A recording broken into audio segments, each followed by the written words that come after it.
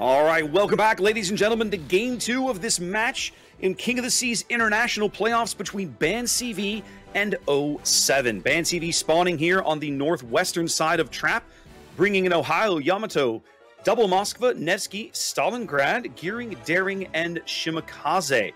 Stats, talk to me about the XIII lineup. What are they bringing? XIII playing on the southeast side of this diagonal map, which means that the caps are a very long way away. They are starting with Ohio, Kremlin, Venezia, Double Moskva, a Stalingrad, a Daring, a Shimakaze, and a Harugama. Nothing surprising there. Henning, anything you want to pick up about the picks or the strats? This is actually really standard from both sides here. Like, BANCV obviously going for, if you pick a cruiser, we take a Razor cruiser. And if we have the option, it's gonna be a 12 km Raider. Which is a thing. Looks like initially XIII are going quite heavy on the north. They're taking a pack of 4. They've got Harry, Stalingrad, Moskva, Kremlin, Moskva, heading up towards Charlie. Ohio is in the middle. Daring looking at the B cap, and Shima and Venezia are the only ships currently going towards A. And it looks like BANCV are a little bit more evenly spread out, with a group of 3 going over towards A. I think to me the interesting ship in the line in the XIII lineup is the Venezia, right? Like, Venezia on NA seems to almost routinely draw bans. Teams don't want to deal with it, they don't want to fight it, whatever reason. But Venezia is highly effective, of course, with those SAP shells against the very tanky Russian supercruisers, the Moskvas and the Stalingrads. And then, of course, obviously able to slap a destroyer around if you can spot one. The difference is, of course, she's totally reliant on the teammates, her teammates for spotting, which kind of potentially explains the pairing with the Shimakaze. But I am a little surprised to not see a Venezia playing where there's a radar. Yeah. That's actually a big issue here. They don't have a radar here, and they're gonna fight against 2 radars on their own, so I'm pretty sure this Venezia is not gonna see anything, honestly. Well, Yeah, I mean, go ahead. I'd say the Gearing's just going to lay a smokescreen. The Nevsky and the Moskva are going to sit inside it. The Gearing's going to spot the Venezia potentially, and the radars are going to spot the Shima. So yeah, no, I don't see how this is anything other than BANCV's cap right now. Which means that XIII are going to have to make something happen with this massive pack of ships they're sending up to the 10 line. Oh, here comes the Nevsky radar. Already banging up Fries here, pushing him off the cap. Yep, while laying that smokescreen all the way across for Kinemod, while Kaitis actually takes the island.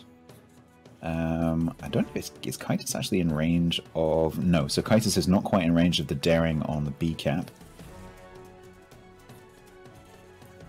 Interesting to note, BANCV did spot one of the Moskvas on the 10 line, so maybe they have an idea what's coming here, because this is actually really unusual. Yeah, XII's going for a super mega ultra heavy push up the 10 line. I don't think I've ever seen them do this. It's a really weird minimap right now. If you look, like, if you put your hand over the 10 line, it looks empty from an XIII point of view. So like, it's like 350,000 HP on the 10 line. So Henning, your BANCV, which is not hard for you to imagine, you see that there's nothing at B and A really, so you know something's up. How do you respond to this push when you realize it's happening? You need to get more info. Yeah, but you have a broad idea. Like, considering these not even contested yet, that there's something going on either below B or on C. Well, they can see the smokescreen now.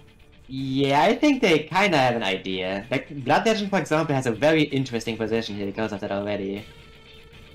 And what I find interesting is they're using Eagle Lance's smoke just to cover the gap, right? The ships are not going into the smoke; they're just using it to mask their advance as they move up behind. I suspect that Ace Baby and the Kremlin will turn in, while the cruisers go around. John might even turn in where Eagle is going. Yeah, and look at that eagle! Look at that eagle with the perfect smoke screen covering the entire gap. Well done. Look at that. That's practiced. I'll tell you right now. That has been well thought out. I promise. Eagle Lance has done that several times in training to work out exactly when to press the button. I guarantee it. Yep.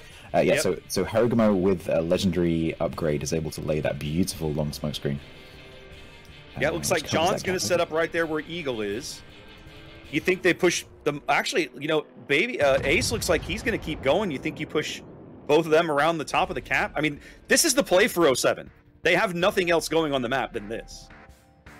They're gonna fall behind on points drastically if they don't. Oh no, and they have to know that going into this match. That's why this is their strat. I'm curious to see how they're going to make it work, because they have to know that they're going to start down at least 200 points by the time they're able to do much here.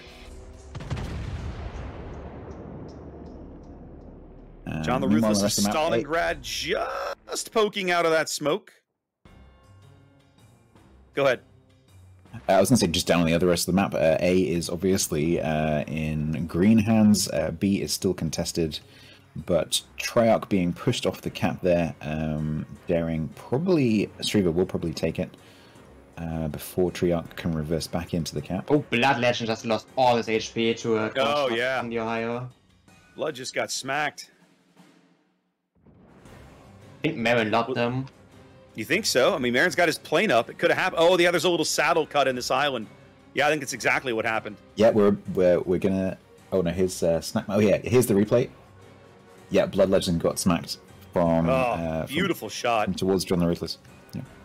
Beautiful shot. Torps out towards Ace Baby from M. Brandis's Shimakaze, but nothing up there right now. 6.5 minutes gone. 07 does finally manage to get on the C cap and kind of slow the bleeding a bit, but they are still over 250 points down and continuing to fall further behind as they've pushed just a ton of health, a ton of firepower up here into the extreme northeastern corner of the map. Yeah, I would say they need to make sure that this push keeps its momentum. They need to try and get Blood Legend if they can. They're trying. They need to do that without overextending. The problem is that the more time elapses, the more time BANCV have to respond to this. Because they have options, like Anlay is there facing this direction. So, that they can get Snackman into a better position. So they need to make sure that they do something decisive very quickly, otherwise they're just going to get stuck. More Ohio shells coming in for Blood Legend.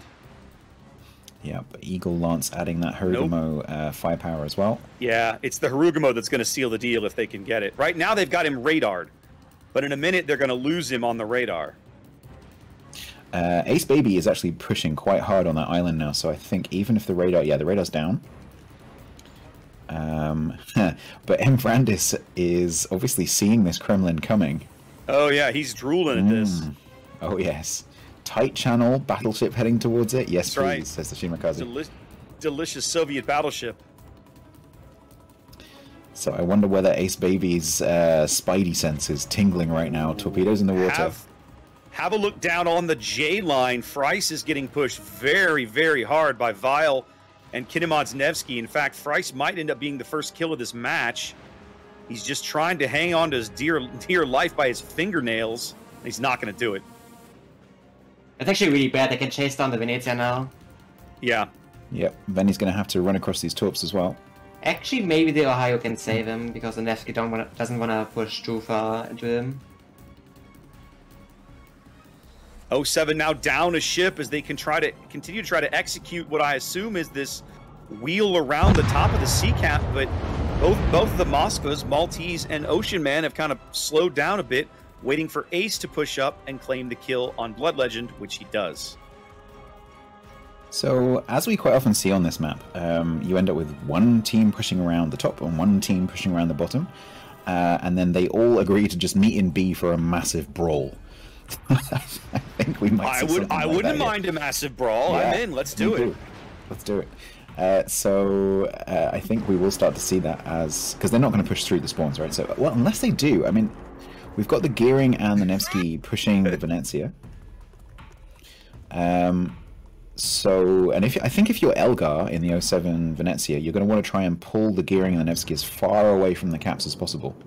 Absolutely. Because you're one ship and you're pulling two ships. That's right. So I think Elgar will keep kiting. But I think we might see Vile and Kinemod turn north in a second. 07 now realizing that they can't continue to let two caps tick up, excuse me. They've shoved Eagle Lance's Harugumo into the B cap to kind of hold it down a bit. But their push around the top of the map continuing. Both the Moskvas have moved up now, as Ace took a bit of a breather there after killing Blood Legend, and now he's pushing up as well. Angelstone taking quite a lot of income fire there from the destroyers, down to 57. He took a torp as well. It might have been a perma. Yeah. Yeah. He took a Harugumo torp. In smoke. He is flooding and burning simultaneously. The flood just expired. Angelstone just going unspotted there, and undoubtedly will just sit there and try and get a heal in while they wait for this push to arrive. Yeah. Because I think BANCV have just said basically, so the Shima and the Ohio that are left, obviously the Shima is there to throw torpedoes towards, and the Ohio is just going to kite. I understand that you can't be too hasty. You have to wait for your pieces to get into position, but there's 9 minutes to play, and BANCV's about to be touching 800 points. Like, they're basically there. They're going to get there. So you don't have much time. You've got maybe 2 to 3 minutes to start bagging a kill or making impactful plays. And I'm not sure where they're going to get a kill. Angelstone seems to be the pick, but BANCV's that's my point. They're pulling him out already. They're going to rotate him back. And what are you going to, you got to be able to try and keep eyes on him if you're going to make that play. And they don't really have a ship to do that. You need to go for Unlight here because he's the only bow-on ship that you can actually realistically kill, but it's gonna take a while. He's still full HP. He's full HP. If they could push him back, Marin would have a shot from his position, but I doubt Unlight's gonna make that mistake. Maybe just gonna face tank this. Yeah, you have to burn down a bow on Stalingrad. Like, have fun with that. Radar out from Anleitung in Stalingrad above B. That catches pretty much everything. Both the destroyers and the cap are spotted. Marin is spotted. Marin is on super mega ultra fire there, getting. I mean, he's a little below half HP. We've seen him do a great job managing his ship's health, but starting to get a little uncomfortable there, as Shriver's conga line torpedoes and the Daring are coming his way. Another note: BANCV actually has such a big advantage that they don't even need B anymore. They really don't. 150 points. Yeah, I wonder whether they'll get to a point where they take Shriver out just to make sure that the Daring doesn't go down. It's a 300-point lead here for BANCV. 7 minutes to play. Couple of potentially impactful things happening here, as Marin is going to take at least 2 of these conga line torpedoes. 1 on the bow, 2 on the bow. I thought the second one might hit the belt, but not so much. They're trying to make a play with their own Daring on B here. Would try but look out, man, that is risky. He has nobody to support him if Shriver decides to come around the corner. His job is to spot the Stalingrad of I was going to say, I think he's trying to get the Stalin, keep the Stalin locked up on Hydro. Yeah, he's just inside his Hydro range. So that was definitely the job. That is ballsy, but they've got to make this play, right? Because it's, again, we're almost to 900 points here. Yeah, and Shriver is facing the wrong way to push around and try and stop him. So Anlay is going to continue to take fire from, mainly it's Ace Baby is probably the biggest risk here. Well, they're doing a great job of farming Anlay out, but they need the kill. They can't, like, every second that Anlay lives is less time. Oh, he will, but it's just less time that 07 has to deal with things. 900 points just passed with 1 cap definitely always ticking, because there's absolutely no way that 07 can get A. That's my point. It's not going to stop with Enlight. They're going to need another kill almost immediately to get back into this. Well, they've got to get a kill every, what are we, like 30 seconds or so they can keep up with the points? Something along those lines, yeah. Problem is, if all of BANCV's ships are winning now, and Unlight dies, BANCV is still winning with that, even if B flips. Yep. Good hit. I think they can literally just turn around and run. Yep. Marin snuck a shell in. They do get Anlai. So they're 07 now on a ship lead.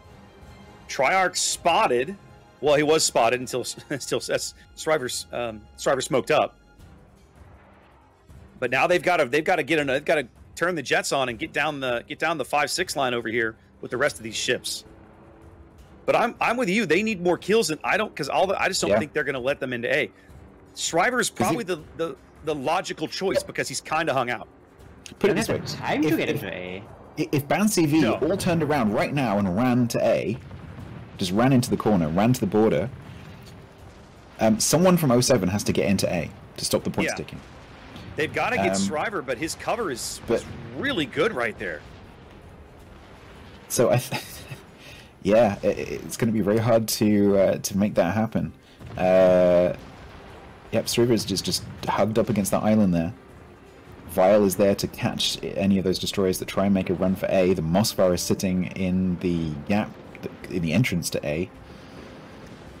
I just don't see. The Venezia is turned around down at the bottom of the map, Elgar, and he's pushing. He's pushing back. I mean, if they could spot Shriver and put the Venezia spotter up, like maybe get a good lucky salvo in there, but Shriver's position right now is just too good. The Moskva Stalin thing just feels like it kind of stalled out the last few minutes. Maybe they can get Snackman on A1 actually. He's running out of map. Yep. Yeah, but you've got 32 with a heal. You've got maybe a minute to chew through 35,000 HP. Like, you better get on it. You don't have a lot of time. And Brandis is putting the smoke up. They actually can't see Snackman. They have no eyes on him. That is great play there. That is brilliant. What's that? You're running out of map. Don't worry. I've got you. Don't worry. Triak is actually fighting Shriver right now, but Shriver has more HP. He might actually just win this fight. Shriver has more HP and a whole lot of shells coming in for Triarch as both Darings blow smoke here in the middle of the B cap, trying to stay alive. 07 looking for a kill to stay in this game and stay in this match, but I don't know where they're going to get it. They're running out of time. I think it took so long for this push to come together. 960 points reached for BANCV for a 2-0 win in this series against 07. Big hit on Maltese. He's been taking a lot of hits, actually, as he comes across on that push. Well, he put his radar up trying to catch Shriver. They do have Shriver now radared in the smoke for a few seconds. But is it going to be enough? Like, that's the kill they have to get. And, man, I don't know how they're going to get it. 980. Maybe 15, 20 seconds, maybe? They better hurry up. 8,986 points. This is going to come down to the wire whether they can get this kill. Yeah, 988. 990. They know they have to bag this kill. There's the Venezia salvo. They get nothing out of that. Shriver's just sitting bow on as now he's healing a bit. 996. He's getting low. Finally. 998. They got him. Oh. It's still 998. It's still not enough, but it keeps them in the game a little longer. Oh, the Kremlin took a bunch could of still happen. Ace has got another salvo coming in. He's going to dodge those. They need to bag one of these kills in time to keep things going. They have a 2-ship lead. They will be able to convert the B cap. But, man, they've got to keep killing ships or BANCV is just going to win the game. My T side is almost dead here. He's at 10.9k and spotted. Or gets dark. Yeah, and 07, that's the thing. 07 can't lose a ship. They cannot lose a ship. No. Are there any shells heading for Maltese? Oh, yeah, there are. Snackman's getting low. 2k, burning. Going out. 07, there's the lead change right there. The lead change. That's a lead change and 2 points ticking for 2 caps ticking for 07. He's not spotted again. He's at 1.3k. Maltese cannot die here. If he dies, that's going to be another lead change back. They can't afford that. They've got to get a kill now. With 2.5k. Got to get a kill. No, the Shima's going out. They've got to bag the kill on the Shima, but he smokes. Shells going in. Not enough. Nope. 42 seconds on the timer. They can blind fire. They know. He ought to quad the Kremlin. He ought to quad the Kremlin. They've got to kill this Shimakaze if they want to win the game. Here comes the Kremlin salvo. They get him! 30 seconds on the timer, but Ace has to live, but Ace is going to die. Oh, no! Back again, 964. And now that's it. There's nowhere else they can make a kill. There's 15 seconds on the timer. They got to get a kill. There's nowhere to get one. They can't see the Nevsky. He's the most likely choice, and they can't see him. Wow, what a finish! There goes the clock. We forgot about the clock. There goes the clock. No, I've been keeping an eye on it. Wow. Amazing game that was. Wow, what a finish. Absolutely BANCV goes fantastic. 2-0, but man, 07, what a fight there at the end. What a claw. I still think that if they had maybe been just a little quicker on the pushes, it might have made a difference. Wait, I don't know look that. at the end there, where they managed to get BANCV up against that map border, and that caught 3 Yes. of their ships. Yeah. Yeah. As you said, Yeah. if they'd done that a little bit earlier, Yeah. maybe they could. Maybe. Well, we saw them; they were really close. Because then they would have had the 2 caps. That would have been ticking. They would have had a points lead. Yeah. Yeah, that could easily have gone the other way. Because BANCV wins this game despite being down 2 ships, right? That's how long they had all that board control. That's the risk you take if you go for such a heavy Wow. 10-line push. Woo! What a finish. What a game. With that, we will go back to Prague for some final analysis, and I think we'll be seeing you guys in a second as well. Absolutely.